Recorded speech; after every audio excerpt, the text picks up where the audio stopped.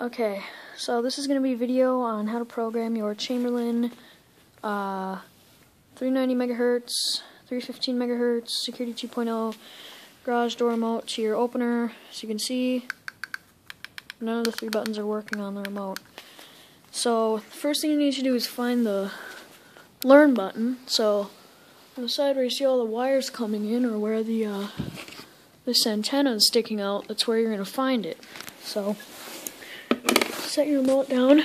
You're going to find the alarm button. So it's going to be, it can be red, orange, green, purple, or yellow, whatever it may be. You're going to push it once, and that light's going to come on. So now we have 30 seconds to program in the remote.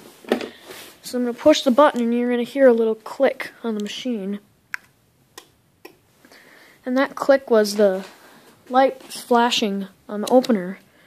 And I'm going to show you again with this light screwed in. So push your button, hit the remote, and it flashes. And the reason they're not screwed in is because it's an LED light bulb, and that reduces that interferes with the remote operation. But now that it's programmed, I can push the button on the remote and the door will operate. So that's how you program a Chamberlain Security Plus 390 megahertz remote. Hope this was helpful. Thank you guys for watching the video.